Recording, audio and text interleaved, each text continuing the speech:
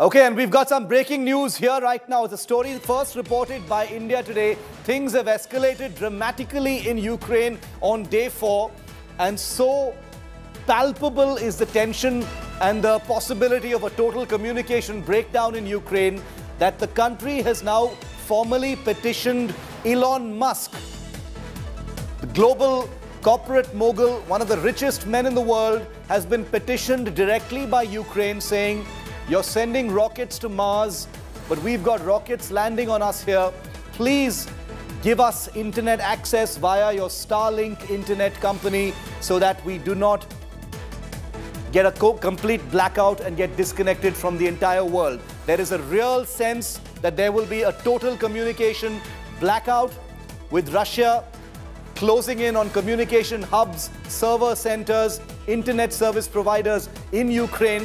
And the Ukrainian government is scared that they will be completely disconnected from the world. And therefore, on social media, no less, a Ukrainian minister has written to Elon Musk and said, "Please give us Starlink internet access." 10 hours later, Elon Musk has responded and said, Starlink has been activated as a service in Ukraine. More terminals are en route at this time.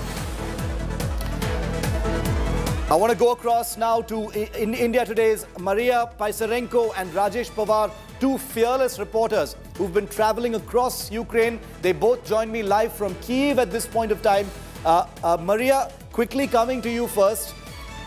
A Ukrainian minister has just communicated to Elon Musk saying we need internet access in Ukraine, and Elon Musk has replied to that. I'm sure you've seen that tweet exchange. Can you put this into context for us, Maria?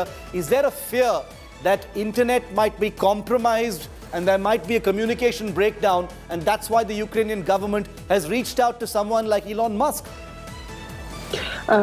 Morning, right. There could be some problems with connections. If this is what have been heard on social media for this past 3 and already the 4th day. But so far, the official speakers from the government, from the office of the president, and also from the state connection service reported that there should be no problem so far, though any risks are still very high because Russia continues attacks on different objects of critical infrastructure here in Kyiv. As we've seen it during the last night, Russia attacked not only, there was not only chaotic artillery attack, but it targeted and damaged the building of child's hospital, which is called Okhmadit. And in this shelling, there were five people, 5 casualties. 1 person, which is a child, was killed, and also 4 people, 3 of whom are also children,